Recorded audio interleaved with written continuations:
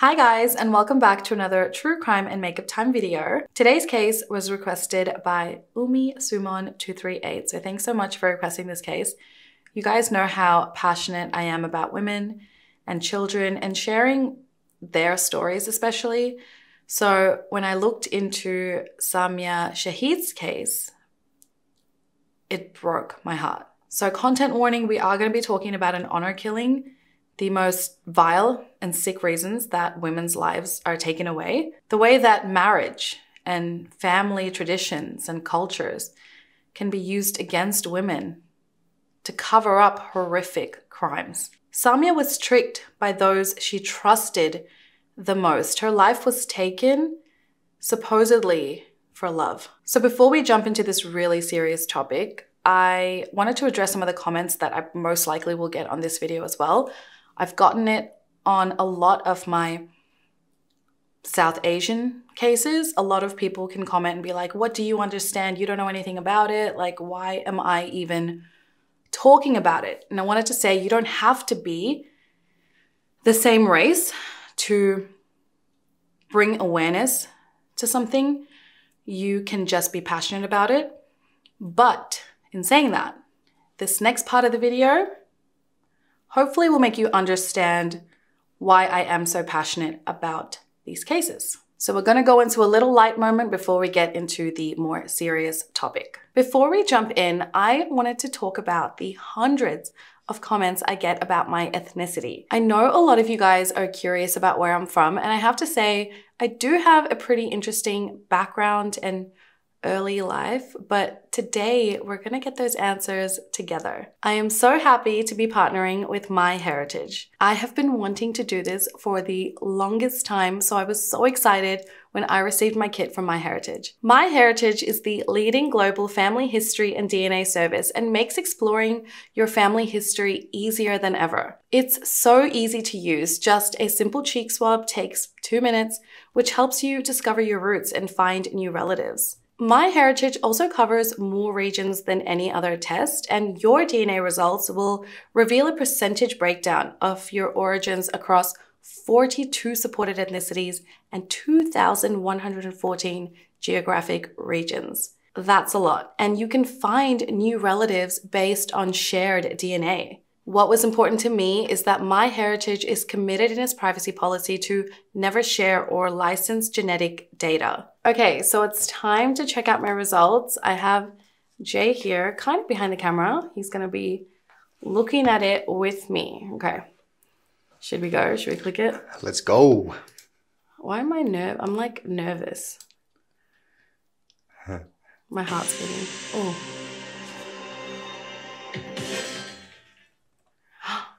100%. Nothing else? That's it? I thought it was gonna be like mixed. What? Okay. Oh my God. Is that what you thought? That's not what I thought. Oh, Goa. Oh, wow. Because my ancestors. Additional genetic group is Portugal. Makes sense. That's what I've been telling people. Oh my God. So I'm just 100%. You know, I told you, I was like, what if I'm just 100% South Asian? Oh my God. So what does all this mean? I'm none of that. These are the different groups, yeah. I'm 100%. Do you know you're married to a 100% South Asian person? That is wild. Well, there you go, guys. That's what I am. South Asian. I'm shocked. Nobody. One extended family. I have no one. I have distant relatives. Is that what you expected? Hey, I know him. Oh, a little bit of UAE. I'm a little bit Arab, right? So majority of my relatives are in the UK. I have 6 in Australia. And then France, Sweden, Portugal. Portugal. 2. I was expecting like 30. 100%. I just was not expecting that. That's wild. Where is that? What is that? Goa. Yeah. Well, guys, I'm from Goa. So I think that shocked me the most. Either my parents really lied to me and told me about like all these people that I'm related to.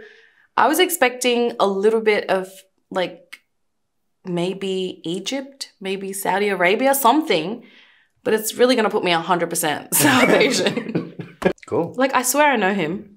I swear my parents have talked about him. These ethnicity estimates, like most people have like so many people, like countries. Why do I just have the one? Well, you're pure. Pure. Is that what you guys thought? Is it like, did any of you guess that I was from India? I don't know if, I feel like nobody guesses India for me. I always get like other countries. I get a lot of Mauritian, Arab. I get a lot of Arab countries, Egyptian. Like that, yeah. This really trying to play me. Like, this really going to give me 100%. I can't even lie anymore to people. They're teasing you with this tiny bit of Portugal genetic group. That's wild. That was so fun. And you guys, MyHeritage has a promotion going on right now. So click the link below in my description box to get your DNA kit and use code Zara V for free shipping. Thank you so much to MyHeritage for sponsoring today's video, and thank you so much to you guys for all your support. Samia Shahid was born on November 15th, 1987 in Bradford, West Yorkshire in the United Kingdom. And I watched a documentary on this and they pronounce her name as Samia. And I don't know if that's a UK thing or a Pakistani thing, but I believe in India, they would say this name like Samia. So let me know in the comments, what do you guys pronounce this name as? I love her name. So she grew up in Bradford, and Bradford is a city located in the northern part of England, and it's known for its diverse population and cultural heritage. Lots of people from the South Asian community, including people of Pakistani descent, are from here. And they have a pretty big community there, and that's where Samia was originally from. Samia's parents, Chowdhury Muhammad and Imtiaz, her mom, moved to the UK from a small village called Pandori in Pakistan, and they moved to the UK in search for better opportunities for their family, like many others do. Samia also had a sister named Madiha, and growing up in a city like Bradford, Samia and Madiha, they grew up with a mix of British and Pakistani influences. As a second-generation immigrant, she likely bounced between these two cultural worlds, balancing the values and traditions of her Pakistani heritage, but also assimilating with the realities of a Western country like the UK. The Shahid family and their relatives were pretty well known in Bradford, mainly due to the amount of businesses a lot of the family members ran in the community. So Samia's parents owned and ran a car hire and limousine hire business. Her uncle ran a fish and chip shop, and another uncle owned a florist. Her mom, Imtiaz, had 5 brothers, and they were just all known locally, and Samia loved her family. She had so many cousins and nieces and nephews and just loved her big family. Samia herself was known to be very friendly, funny, popular, had a ton of friends. She was headstrong, loved fast cars, she was confident, she was loving, she was bubbly, and she was the apple of her father's eye. It was clear to everyone around them that she was really a daddy's girl. She loved her dad, and her friends say that she would have done anything for her dad, as her dad's word was law in her eyes. Although Samia and Madiha were given the freedom to enjoy a Western upbringing, given they were living in the UK, it was only to a certain extent. Her family valued and stayed true to their faith, which was the Sunni Muslim faith and their Pakistani culture. So Sunni, or is it Sunni? Sunni Islam is one of the 2 major branches of Islam, and the other one being Shia Islam. But Sunni Islam is the largest denomination within Islam, comprising of, I believe, the majority of Muslims worldwide. So in her family, certain rules had to be followed, and even though Samia loved fast cars, she was not allowed to drive. Her friends claimed that she would hire a car on the down low and then drive like crazy, wild, and reckless. Some sources claim that Samia was a beauty therapist / makeup artist, but I don't believe that was her actual job. I believe that was more of a hobby, and she actually had a job working at a post office in Bradford, but I don't believe she was working full time. Her friends claim that she barely worked, but because she was a daddy's girl, she would get whatever she wanted. Her father would finance her. And before I talk more about Samia, these are all accounts of her friends and articles and things like that, but Her sister Madiha has a different take and version of their life. So I just want to say that all of this information is literally just word of mouth. But in saying that, her friends said that in their Pakistani culture, the values were that whatever happened, family came first. It's family above all, and that was that. So even though it seemed that Samia got whatever she wanted, at the end of the day, what she wanted the most was her family's approval, no matter what decision she had to make. She loved them a lot, but she could never be truly open with them. Everything was a secret. And I can totally relate. I feel like my dad especially was so strict growing up that he knew nothing. I'm sure he knows now. In 2012, Samia is now 25, and her parents felt it was time for her to, I guess, grow up. She had been living a somewhat free, westernized life, and her parents felt she needed to now get married. One of her friends stated that her mom, Imtiaz, would approach her and tell her, encourage Samia to go to Pakistan and get married. In Pakistani culture, arranged marriages are pretty common, and although it's not required by the Sunni Islam faith, it's encouraged and kind of expected. So when Muhammad, her father, and Imtiaz, her mom, approached Samia with a chosen husband, Samia agreed. Not because she wanted to, but because she felt she needed to. She took her culture and heritage seriously and did not want to disappoint her family, and she would do anything to make her family proud. In February 2012, it was decided that Samia was going to marry a man named Chowdhury Muhammad Shakil. We'll call him Shakil because he kind of has the same name as her dad, so Shakil. Shakil was not somebody that Samia had expected as her husband. He was from their village, Pandori, in Pakistan, and I guess the biggest issue of all was that he was her first cousin. Shakil was like a brother to Samia, not a husband.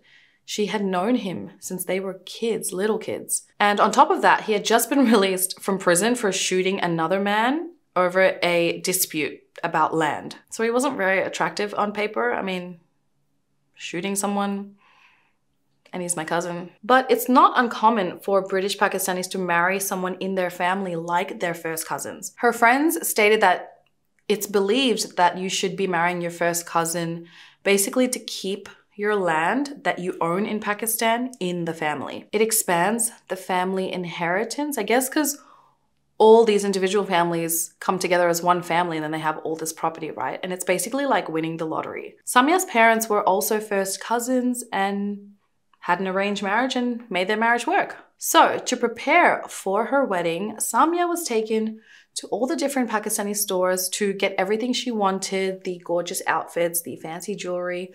Her father, Muhammad, paid for it all. But Samia knew that money was not going to buy her happiness. She tried to get excited planning for the big wedding, but wasn't really truly happy with the choice in a husband that was made for her. But at this point, she had to go along with it. She confided in friends that even though her parents wanted what they thought was best for her, she didn't really know if this was the right path for her, this marriage with Shakil. She felt suffocated because she had to put on this big smile for her family. She wanted to make them happy, but inside, she wasn't listening to her heart, to her mind. And at the same time, she also didn't want to bring shame upon her family. Something that is kind of ingrained in you, that your family's name is important. In mid-February 2012, when she was getting on a plane to fly to Pakistan, she texted a friend saying, "I can't believe this is actually happening. I'm dying, I swear. My life's a joke." However, it's important to note that her sister, Madiha, disputes a lot of these claims. She says that Samia had a number of marriage proposals to choose from and that she chose Shakil. That yes, it was an arranged marriage, but it wasn't a forced one. And there is a big difference between arranged marriages and forced marriages. When she first arrived in Pakistan to meet her future husband Shakil. She told friends that she couldn't even look at him and that she was happy she didn't actually throw up on him when she met him. So Samia and Shakil had a big wedding. So many people from Bradford came down to Pakistan to celebrate. On 27th February 2012, the 4-day ceremony began with over 1,000 guests. And I know you're thinking 1,000 people, that's wild, right? Well, it's not so wild because my parents, they had 1,000 people at their wedding.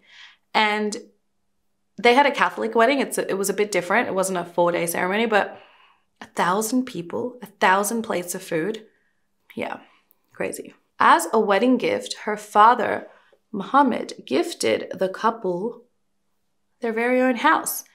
And this house was actually next door to her own family home in the village of Pandori. After the wedding, Samia and Shakil moved into this home and lived together as husband and wife. But Samia could not adjust to the idea. She was from the UK, but now she was expected to just change her life and live in this small village, something that she wasn't comfortable with or used to. Despite this, Samia lived in the village, in that home, for 4 months before returning back to the UK, Bradford, in June 2012 without her husband, Shakil. Shakil remained in Pakistan pending his immigration application while Samia went back home to live with her parents. Samia basically went back to the UK to apply for a spousal visa for Shakil, after which, if he was granted it, he would move to the UK to live with Samia. So their wedding in Pakistan took place as a nikah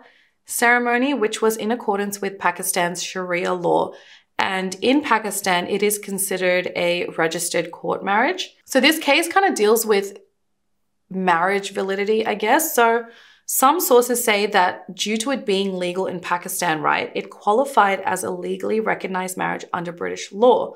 But when I looked into the Marriage Act, 1949 UK, there are certain legal requirements in the UK to consider a marriage legal. So one of them being a civil ceremony at a registered office in the UK and being issued with a marriage certificate legally confirming the marriage. So from my understanding, if they only had the nikah ceremony in Pakistan, the marriage was not legal in the UK because they didn't follow the required steps. But in saying that, if you got legally married in another country, right, wouldn't it be recognized as legal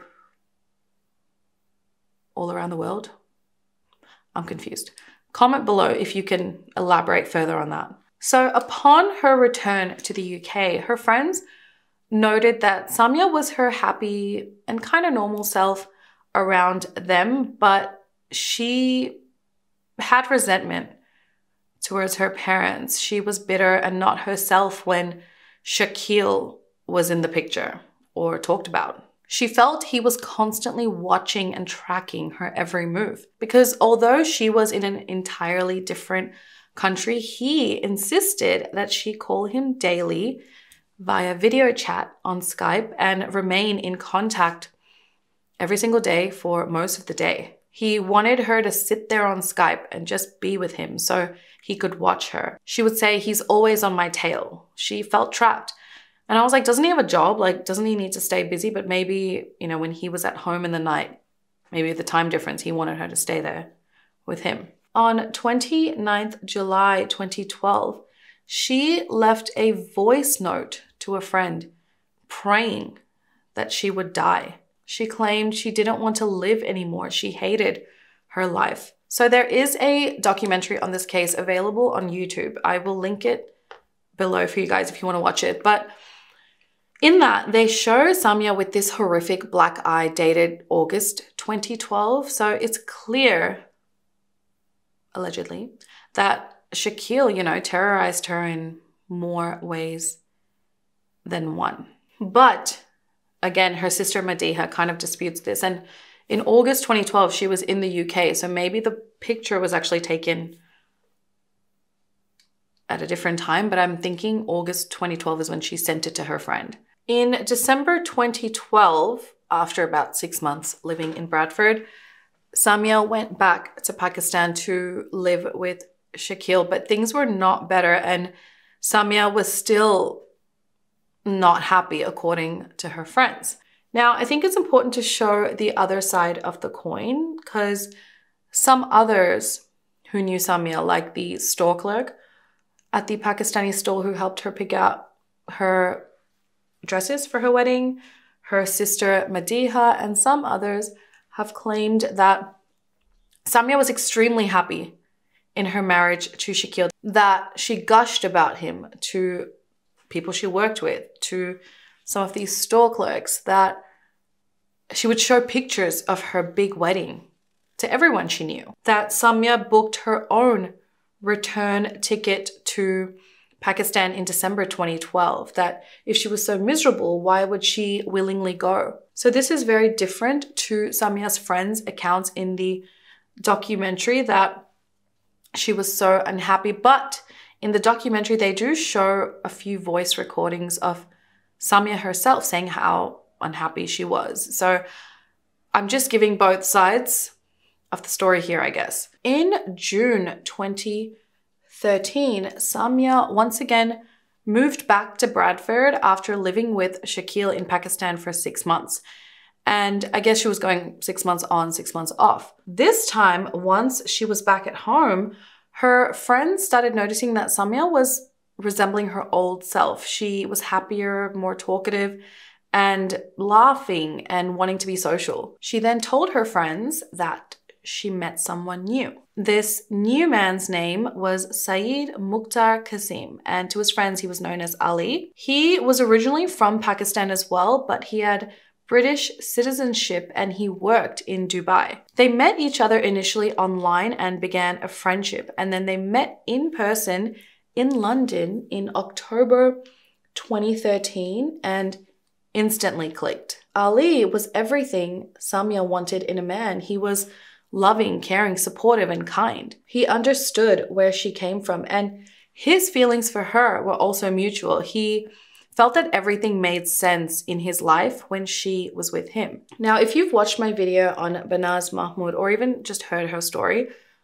a lot of this will sound familiar to you. Samia would have also known about her story, and they both knew that they were risking each other's lives by being together, but they felt that their love was more powerful than the hate and the threat in front of them, and that their relationship was something worth fighting for. Samia had told Ali about her current situation, how she was married to a man she considered her brother, someone who controlled her, and Ali couldn't understand how a father could turn his own daughter into property, something to be sold and traded for in his eyes. At this point, Samia knew she wanted to be with Ali, and for that to happen, she needed to divorce Shakil. The divorce, in my eyes, is quite confusing. So I believe she couldn't divorce Shakil through the UK courts because they weren't legally married, right, in the UK, and they were married through Sharia law. So when she wanted this divorce, I believe it was through Sharia law that she wanted this divorce, not through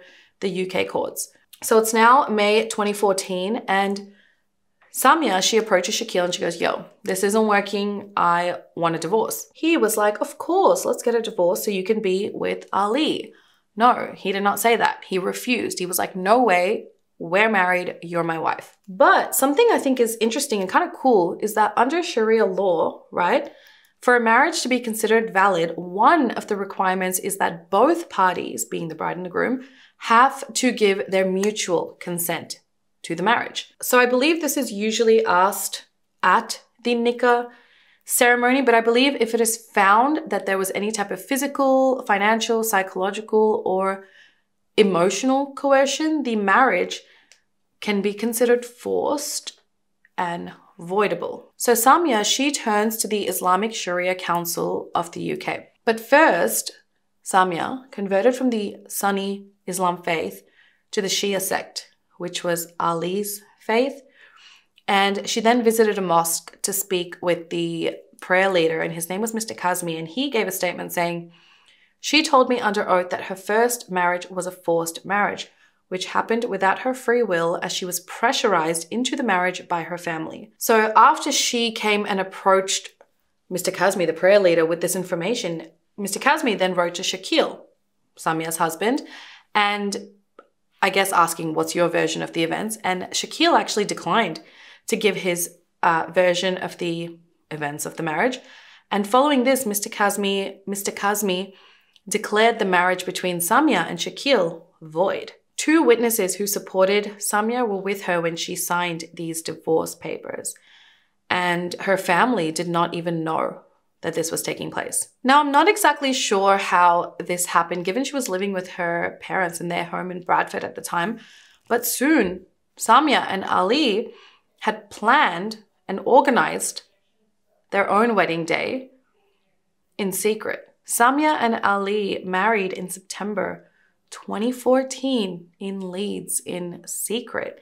And I believe some of her friends knew and did attend and help her get ready for the wedding. Their nikah ceremony was performed by Mr. Kazmi, the same prayer leader who granted her divorce from Shaquille. Their wedding day was a really fun day. Samia told friends she felt like a princess, that she was beaming. She looked and felt so alive. Ali stated he was the groom, the chauffeur, and the photographer. They also registered their marriage in the English registry. Now, you would think this would be Samia's happy ending, but no. Soon after, in October 2014, Samia was just walking with her cousin down this alleyway when some guys jumped them. But only Samia was attacked. She was hit on her legs with metal poles. So her friends claim that this attack was clearly intended for Samia and Samia only. Samia did go to the hospital and reported her attack and injuries to the police. She suffered from large red and purple bruises all over her thighs. Now, it is believed that this attack occurred because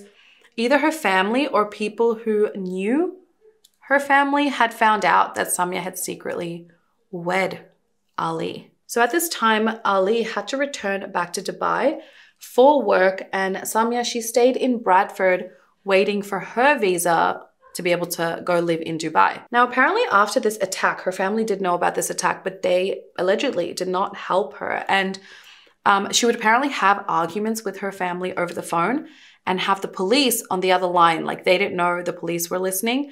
And she did this to show the police the type of situation she was living in, how toxic it was, and maybe to have evidence. Samia soon became petrified of staying in her own family home. She felt like a prisoner. And if you've ever been in a family with, I guess, really strong opinions, values, beliefs, cultures, it can feel really suffocating. It can literally feel like you're about to die because you don't see a way out. You feel like you're going to be just trapped and controlled forever. You just don't, like, normal things like just go to the police or just file a restraining order. They seem so massive and so huge. Like, you're like, what's a restraining order going to do? Like, your mind doesn't let you believe that your life is your own when you've been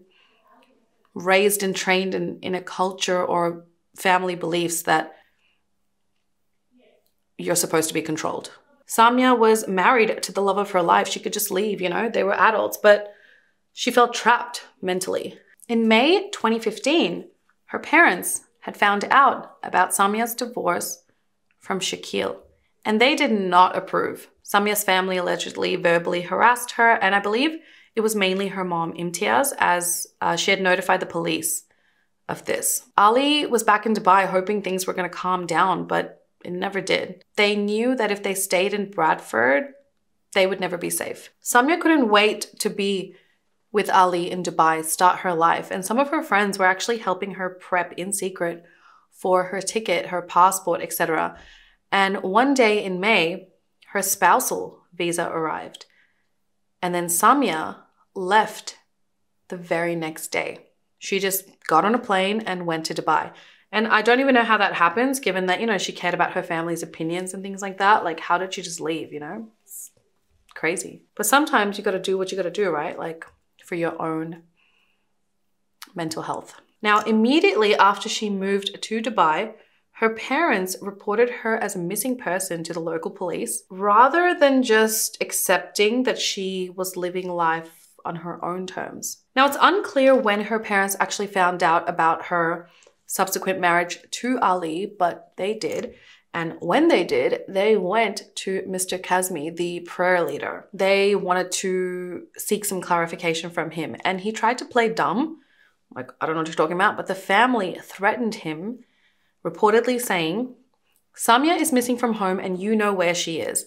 The issue will be resolved, but you will have to pay a high price for your role." So the family asserted that the marriage between Samia and Ali was not legal and not valid, since the Islamic Sharia Council has no legal authority either in the UK or in Pakistan. So therefore, according to them, they were like, Samia is still legally married to Shakil. And therefore, her so-called second marriage was a sham and amounted to adultery. The police were notified by Mr. Kazmi and they gave him safety advice. Now, it is claimed that Samia was incredibly happy in Dubai. She loved it. She was carefree, free to be in love, free from controlling people, and she explored Dubai. She posted on Snapchat about how amazing it was, about her adventures. She drove often and she cooked. She was in love with Ali and she showed it all on social media. Ali and Samia could not wait to start a family. Samia so badly wanted to be a mom. But deep down,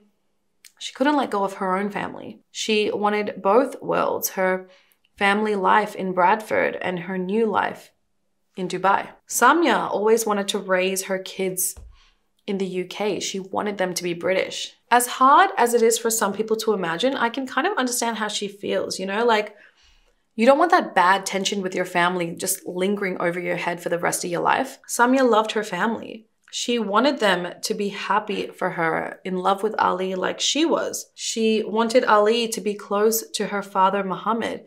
She would tell Ali, you know, he's a nice guy. He will like you. She spoke to her family nearly daily, trying to convince them that what she did was not wrong. In her mind, the way she was raised, the guilt imposed on her that because she did what she wanted without her family's approval, that karma was going to get her back. Her father spoke to Ali and asked him to leave his daughter alone, and Ali refused. He said, "No, Samia is my wife." Her sister Madiha would tell Ali that their father did not like him, that he did not want to see his face. In Muhammad's eyes, her father, not only was Ali not part of the family, he wasn't a Sunni Muslim. On top of that, their marriage was done in secret without approval from her family. Reputation, honor, it's a big thing in some cultures. And Samia, in their eyes, had disrespected the Shahid family name. People would talk and say to them, look what your daughter has done, look how she's behaving, and her family would feel ashamed. In June 2016, Samia had learned that Shakil's mom had passed away, technically her auntie. Samia was really distraught. She really loved her auntie a lot. She wanted to visit Pakistan for the funeral, but she knew there were risks, dangers associated with traveling there, especially when many people, including Shakil's relatives, felt that Samia had disrespected them, had brought shame to their family by her actions. Ali advised her not to travel, and she did agree that it was best that she remain in Dubai. At the time, Samia's father, Muhammad, had been struggling with his own health issues, including diabetes, for a while. So soon, her mother and her sister Madiha phoned Samia and told her that while they were in Pakistan, her father's health had declined and he may not have much time left. Samia could not forgive herself if her father died without her there by his side. So after struggling with her decision, Samia made the final decision to travel to Pakistan. Ali did not agree with her choice. He approached her when she was packing for a trip and he asked her, you know, how did you get the plane ticket? And she said, you know, my sister Madiha organized this for me. Ali claims he was really upset, but he felt helpless because it was her father. How could he stop her? What if something happened to her father? He could never forgive himself. Although he didn't want her to go because he felt she was literally risking everything, he did drive her to the airport, and when she was about to leave, he said to her, you can still change your mind. And she said, nothing's going to happen to me. Don't worry. She had made up her mind, and they said their goodbyes. On Thursday, 14th July 2016, Samia was on a plane to Pakistan. Before the flight took off, Samia sent a text to her friend saying, "Pray I come back alive." When Samia arrived in Pakistan, the first night she stayed at a friend's house, and over there she left her passport, documents, and her return plane ticket for safekeeping. During this time, she was constantly in touch with Ali, letting him know that she was safe. While she was in Pakistan, she spent time with her family. She visited her auntie's grave with her father by her side on July 18th, 2016. On 19th July 2016, Samia and Ali, they exchanged texts where Ali told her about this really bad dream that he had had. He didn't remember exactly what this dream was about, but it just really shocked him. In this text exchange, Samia said, "Pray for me to come back home safely to Dubai." She was due to fly back home to Dubai on 21st July 2016. The next day, July 20th, Samia told Ali that she was going to the bazaar to buy food and was flying home the next day. So in response, Ali texts Samia, but he gets no response back from her. But strangely, the messages that he keeps sending her are showing up as read. Ali was extremely worried with the silence on her end. At around 1:30 p.m. that same day, the Pandori police station gets a phone call from a man who is crying and seems extremely distressed. This man speaks to an officer named Naveed, and he says, "My daughter has died. My daughter has died." The police soon arrive at a house in Pandori. They find a woman's body lying at the bottom of the stairs. She was dead. It was Samia. Her shoes were scattered around her. Her blue purse was set down by her feet. Her black scarf was covering her face. Under this scarf, Samia's eyes were closed and she had froth coming from her mouth. The man on the phone was Samia's father, Mohammed, and he tells police officers that Samia had been living there with her husband, Shakil, and then he proceeds to show the officers where Samia had fallen and died. The officers then ask him, "Well, where is Shakil?" And he says, "I don't know. No one knows." No one had seen him since Samia had died. Samia's mother and sister flew down to Pakistan upon learning of her death, which kind of confused me because I thought they called her from Pakistan saying, "My father is sick."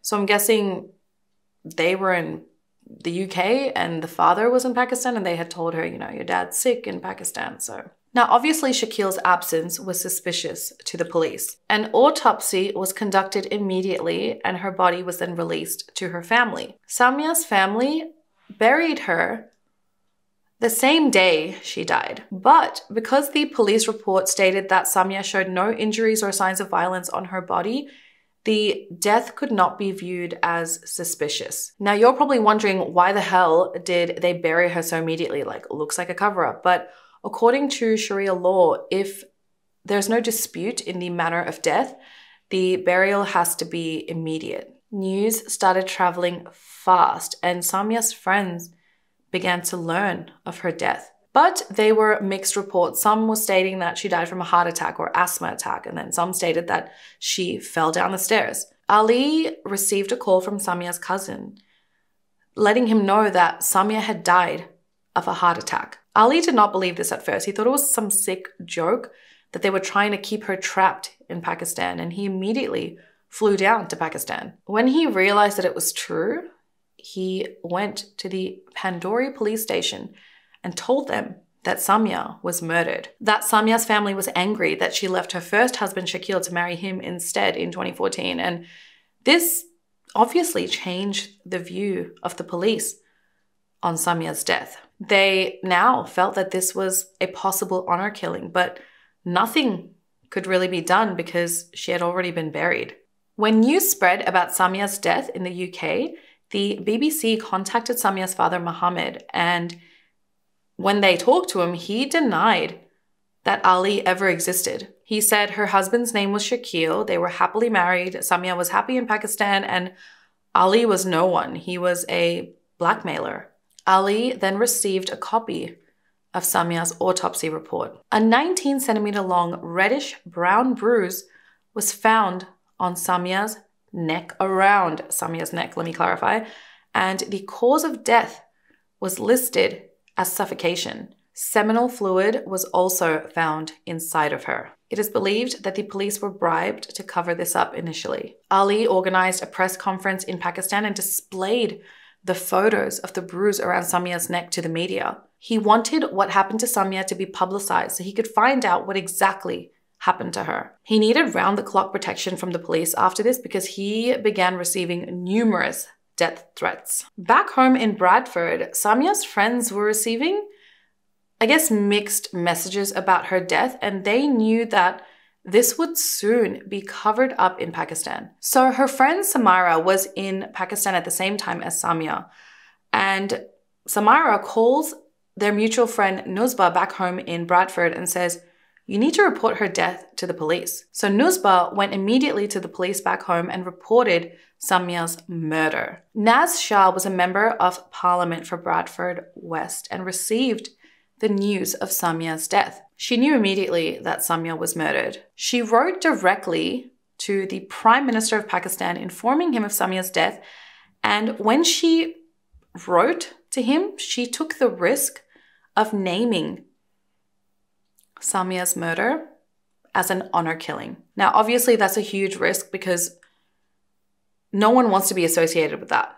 No country, no parliament, no nothing. It was only after this that the Pakistani police took a closer look into Samia's death, and then they formed a team of investigators. This did not go, without any consequence as well, because after this, Naz Shah started receiving death threats from Samia's family, allegedly. 8 days, after Shakil fled, he was found and taken in for questioning along with Samia's father, Mohammed.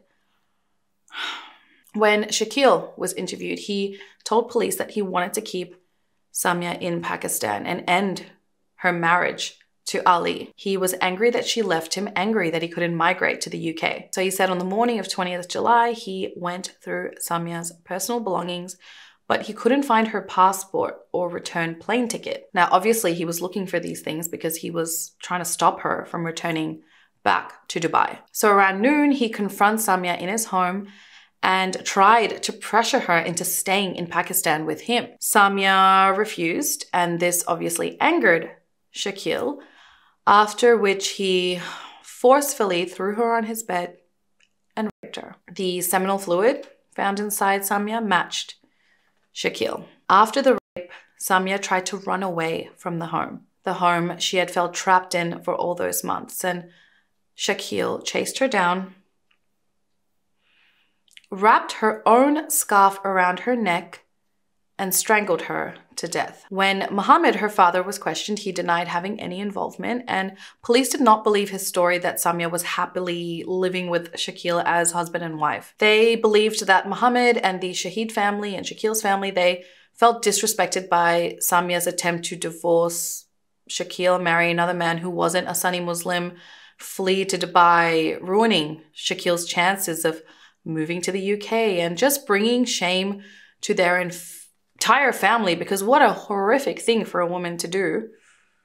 Try to live her own life. Now, I don't know where this evidence is. I couldn't find anything remotely proving this, but there are many articles talking about this and it's pretty gross.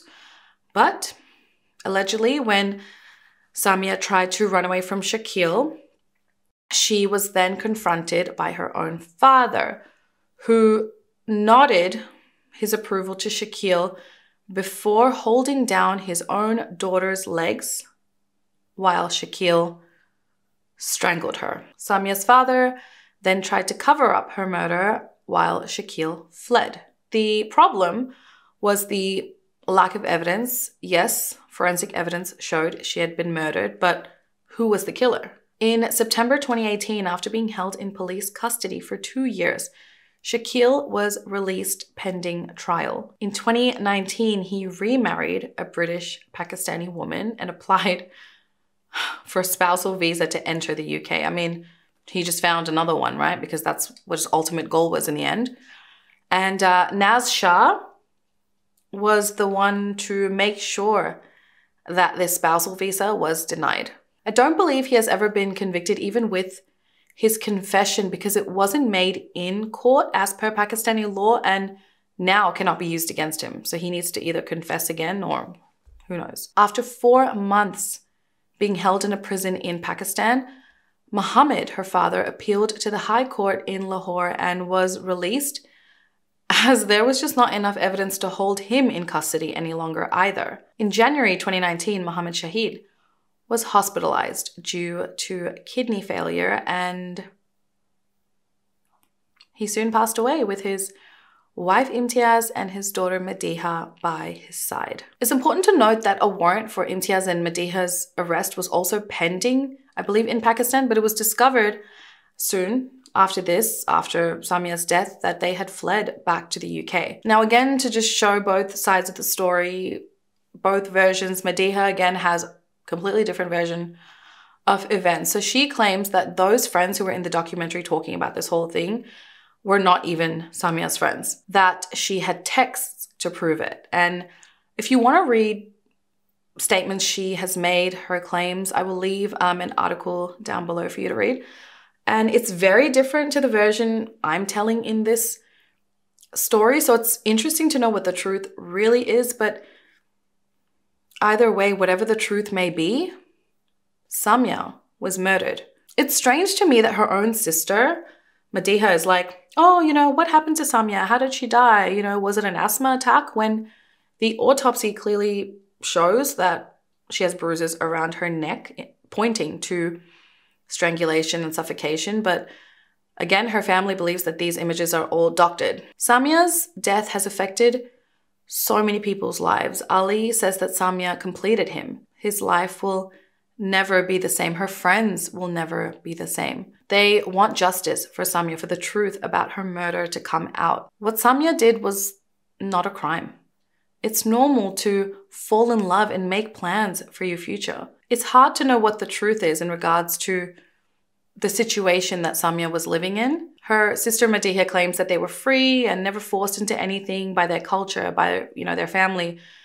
That Samia had apparently sent her texts, which she shows, while she was living in Dubai. She wasn't living a lavish life, apparently. And Ali was, in fact, controlling Samia and taking her income. That Dubai was not what she was made to believe it was, that she just wasn't happy there. Madiha says that these claims have destroyed their family, tarnished their reputation, and they are now living in misery due to all these false claims. Whereas many others, including Ali, her friends, have a completely different account. The documentary focuses on the account that I've told here today. And it's really hard because when I was first researching this case, I was like, oh, it's so black and white, you know, like she was miserable. But now with her sister's account and evidence that she produces in these articles, it's confusing because Samia did send her some texts of like pictures from outside the apartment in Dubai, and like it wasn't lavish. Like they were apparently living in like a poor part of Dubai. But I mean, that doesn't change the fact that she did move to Dubai to be with Ali, someone that she loved. And maybe, you know, the life when she got there was not what she was expecting. And maybe she was just bitching to her sister about it. But the context that it can be taken in, it's like, what do you believe? Either way, Samia deserved to be free, living life on her own terms, whether she made mistakes or not. It doesn't change the fact that her life was taken. She did not die, you know, of an asthma attack, a heart attack. And it's wild that Shakil is possibly living freely, even with a confession and evidence. Honor and killing are two words that just do not go together. Samia is one of many. And it's hard in these cases when it's your own blood who does the most damage. I would love for you guys to share your thoughts and any further information down below, as I know this case is a tough one. Please keep the comments respectful. Just think about her family. Rest in peace, Samia. And I hope you guys can kind of understand now why these types of cases are important to me. I mean, I've never experienced what these women have to go through. I mean, you know, cultures are interesting because we all experience similar things, yet very different versions of it. So I'm not saying that, you know, I can understand even 10% of what these women have to go through, but it's important to me because I feel like these stories are not talked about enough, and it's kind of shushed because it's such a hard topic to discuss, you know? So yeah, thanks so much for watching, guys, and I will see you in next week's video. Besitos. Bye. Don't forget to check out my heritage, guys. Click the link below in my description box to get your DNA kit and use code Zara V for free shipping.